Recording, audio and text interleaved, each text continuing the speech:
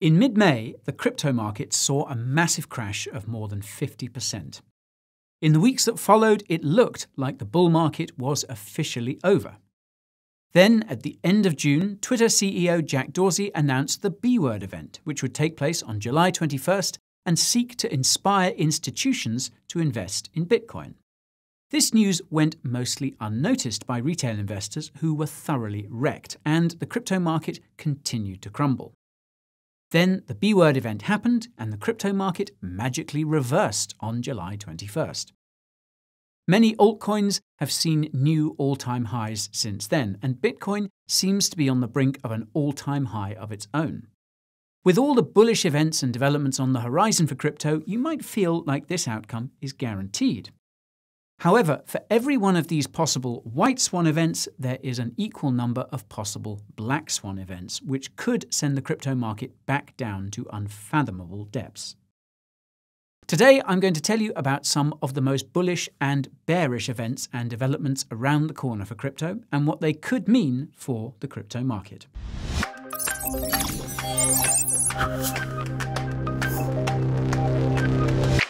I know it sounds lame, but there's a disclaimer I need to declaim. Financial advice is not something you'll find here, but if you're looking for education and entertainment, come near. Welcome all, whether friend or foe. My name is Guy and my muse is crypto. The Coin Bureau contains some of the highest quality crypto content on the tube. Coins, tokens, news, reviews, market moves, technical analysis, and tutorials too.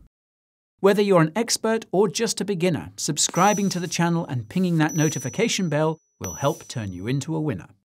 If you direct your gaze to the timeline below, you'll notice I've left timestamps you can use to surf today's crypto flow. It would be wonderful if you watch the whole way through, because it'll help both me and you. So now that you're ready to rumble, let's see what could cause the crypto market to rise and what could cause it to tumble. I'm going to start with the elephant in the room, and that's the infrastructure bill. To quickly recap, the infrastructure bill seeks to allocate over $1 trillion taxpayer dollars to build roads and bridges, along with a bunch of other things that are completely unrelated to infrastructure. Part of the infrastructure bill requires loosely defined cryptocurrency brokers to collect KYC from all their users for tax purposes. This clause was apparently slipped into the infrastructure bill at the last minute by Treasury Secretary Janet Yellen, who's not a fan of crypto, to say the least. Although the Treasury Department has noted that cryptocurrency miners, validators, and wallet developers won't be required to abide by this tax reporting rule, we won't know for sure until the rubber hits the road, and that makes the infrastructure bill a potential black swan for the crypto market. The infrastructure bill is currently in its final stages of approval, so the question is not if, but when this controversial clause will come into play, and what could happen as a result. According to The Hill, US politicians are looking to pass the infrastructure bill no later than October the 1st. Now, it's worth pointing out that it won't happen sooner than September the 20th either, because US politicians have their recess until that date. This means the infrastructure bill will likely be passed in the last 2 weeks of September, at which point it just needs to be signed by the president to become law.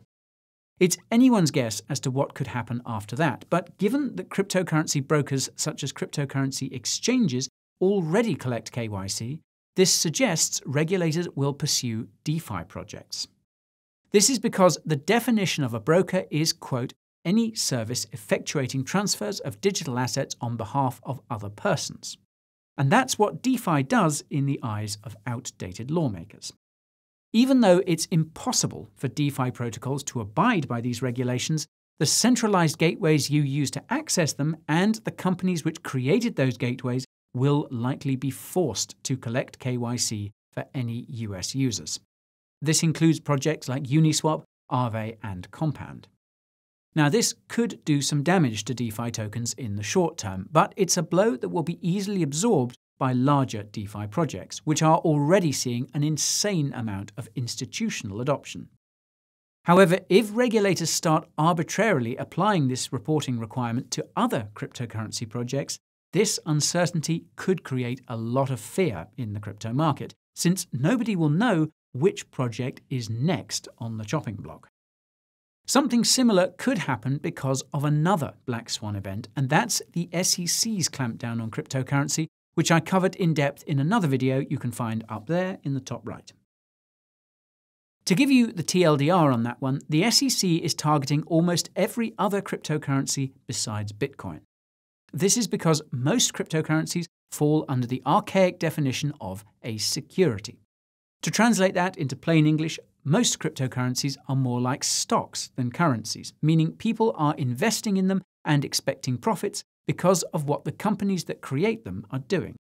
Selling an asset with this sort of setup requires registering with the SEC, which very few cryptocurrency projects have done. SEC Chairman Gary Gensler has been itching to go after these crypto projects in the name of investor protection, and the only thing stopping him is resources and the authority to use those resources. Gary has been pressing politicians to give the SEC the power to do just that, but they seem to be a bit tied up with the recess and those two multi-trillion-dollar spending packages at the moment. Once that's all been dealt with, though, I believe the next order of business will be to grant Gary's wishes and set the SEC loose on a crypto killing spree. This means we could see the SEC clamp down on cryptocurrency in early or mid-October. Now that said, it's worth pointing out that this power could be granted at any point after politicians return on September 20th. This timeline is ultimately dependent on the absence of other politically pressing matters. In terms of which cryptocurrencies the SEC is likely to target, the prime candidates are again DeFi projects. This is because DeFi protocols offer many of these unregistered security tokens. So this means that in addition to collecting KYC on their users, DeFi protocols like Uniswap, Aave, Compound, et al. Will have to register with the SEC as well if they want to continue to operate in the land of the free. Not only that, but the SEC considers some stablecoins to be securities too. This is because most of them are backed by government and corporate debt, which you'll know if you watched my video about it. And since government and corporate bonds are types of securities, this makes stablecoins like PAX, BUSD, USDC, and especially USDT securities in the eyes of the SEC. USDC issuer Circle has been pivoting like mad so as not to get caught in the incoming crossfire, but I have a feeling that no stablecoin issuers will be safe once the SEC goes hunting. Tether will likely be the first issuer to get a knock on the door, and I could see the SEC demanding that Circle and Paxos freeze any tokens in wallets without KYC or else be subject to enormous fines. I don't think I have to explain how disastrous that would be for cryptocurrency. Something like this would really make mid-May feel like a walk in the park. Now, on the bright side, the SEC stablecoin clampdown probably won't happen overnight, but it's something that is coming, and therefore something to keep in mind. Another thing that's coming is a crash across the board, and it's something that stock market experts have been warning about for weeks now. In case you didn't know, this would also be devastating for crypto. In contrast to casual stock market crash narratives, this one is a lot more believable, given that it's clearly visible on every major stock's recent price history. What comes up must come down eventually. Now, nobody knows for sure when this crash will occur or what big black swan event will cause it, but there are two contenders to consider. Now, I must be careful about how I talk about the first big black swan, so all I'll say is that it starts with a C and ends with the number that you get when you subtract 1 from 20. If a new version of this phenomenon were to catch the headlines in the coming months, we could see a repeat of what happened in March last year as the world shuts down yet again. If you don't remember what happened in March last year, allow me to refresh your memory.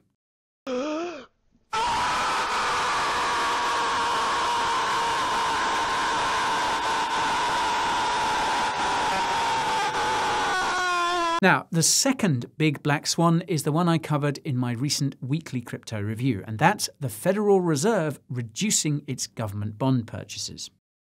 Without getting into the weeds, if the Fed does this, it will increase the interest rates that people need to pay on debt in the United States.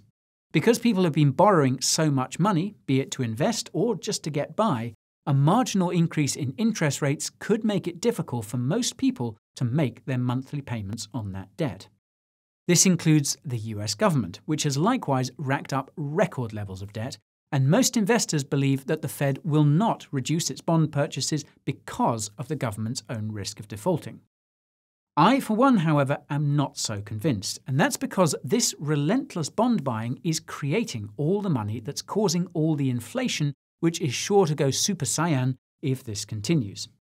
While the Fed may not care too much about the average consumer, it definitely cares about the dollar being the world's reserve currency.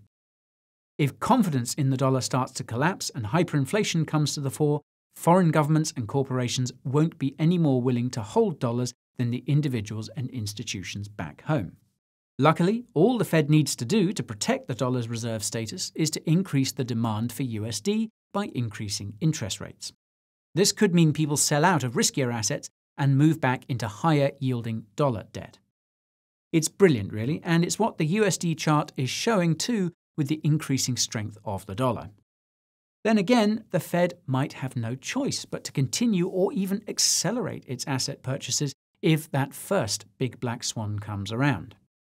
Now, the funny thing about both of these big black swans is that they are likely to occur in or around the same time as the others I've mentioned so far in this video.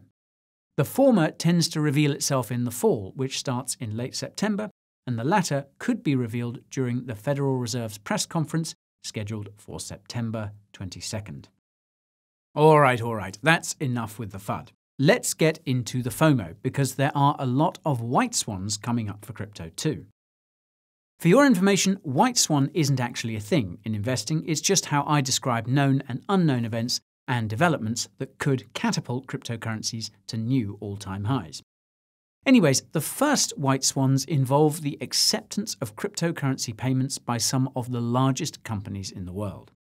Some of you may remember that Tesla CEO Elon Musk tweeted that Tesla would once again begin accepting BTC as payment for its EVs once Bitcoin mining became green enough.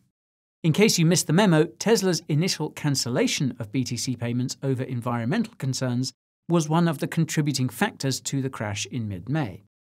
Now that more than 50% of all Bitcoin mining is done using renewable energy, Tesla will, quote, most likely begin accepting BTC again as per Elon's comments during the B-Word event I mentioned in the introduction. Like the B-Word event announcement in June, the possibility that Tesla could reverse course on BTC payments has seemingly fallen down the memory hole of most retail investors. When this announcement inevitably comes, it's likely that other companies will follow suit.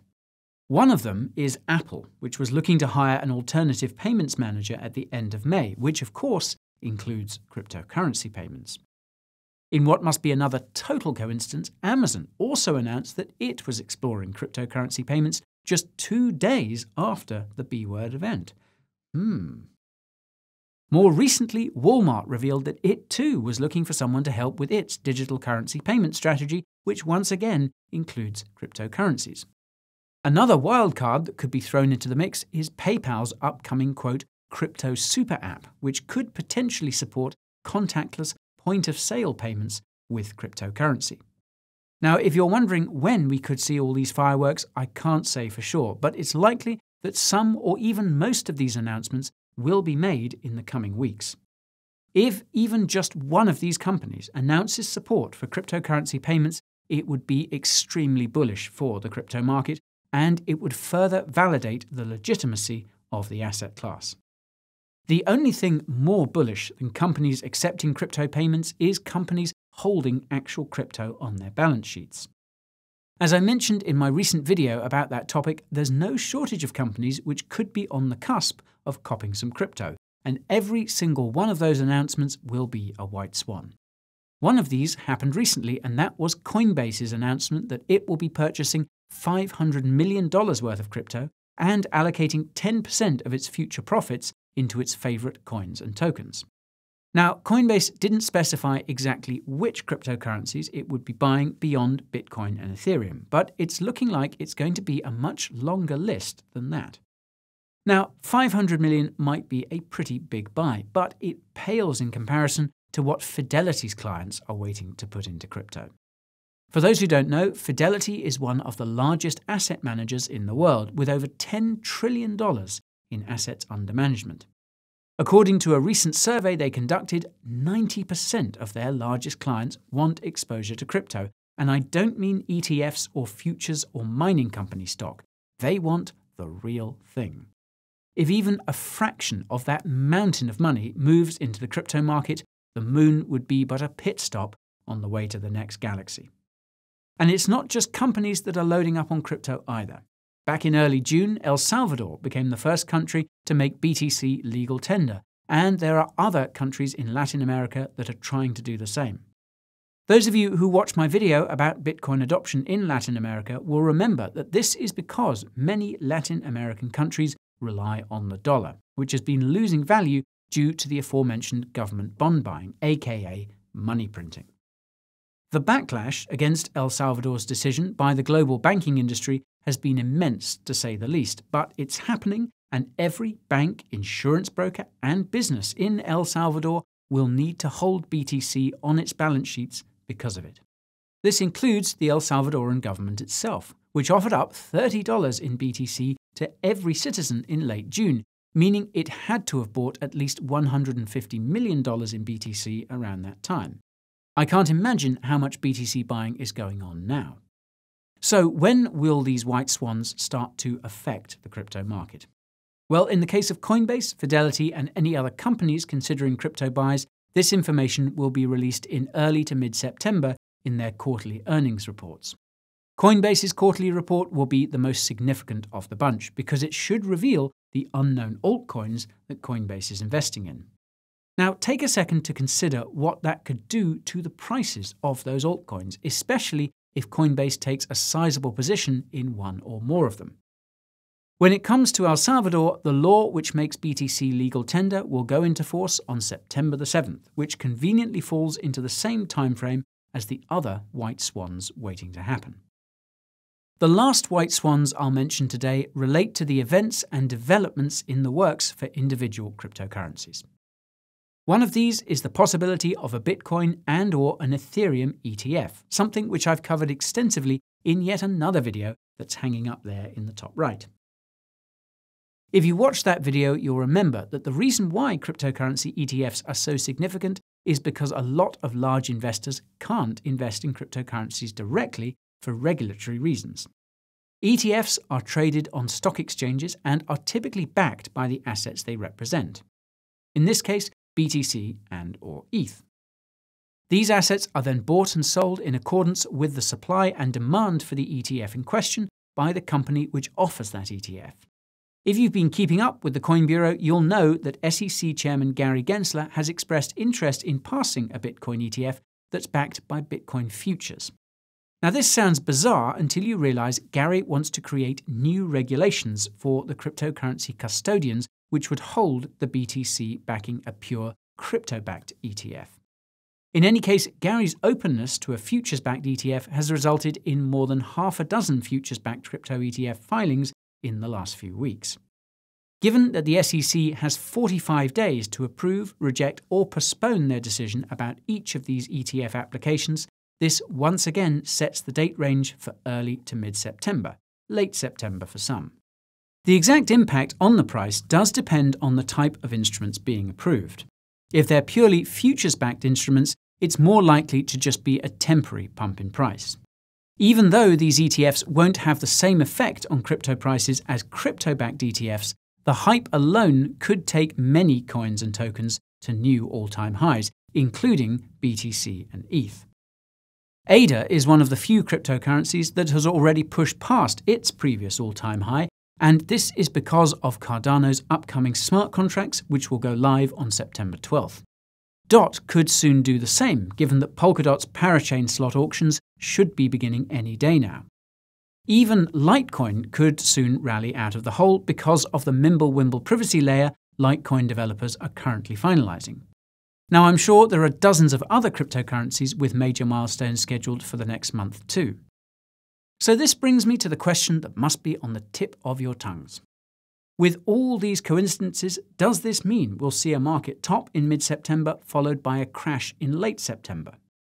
The short answer is that this seems to be the case, but it doesn't necessarily mean we'll be entering a bear market after that. For starters, many of the black swans I mentioned today might not occur in the expected timeframes, and some of them may not even occur at all. Even so, my bias will be bearish around that time, simply because there are so many other macro factors at play that could quickly put an end to the current crypto bull run. Between now and then, there's no shortage of white swans which could take the crypto markets to new all-time highs, and I reckon they have a higher certainty of happening than those black swans. I think if we see a Bitcoin ETF approved, that could in fact mark the top of the current bull market. And I say this because the introduction of the Bitcoin futures on the CME marked the top of the last bull market, at least for BTC. Still, there are many white swans that will happen in the weeks following the possible crash at the end of September or early October. The two that come to mind are Bitcoin's Taproot upgrade, which is scheduled for November, and Ethereum's transition to proof of stake, which could come as early as December. Obviously, these developments will be bullish for BTC and ETH, and they could even foreshadow the final run-up which ends the bull market, just like Bitcoin's last upgrade did in 2017.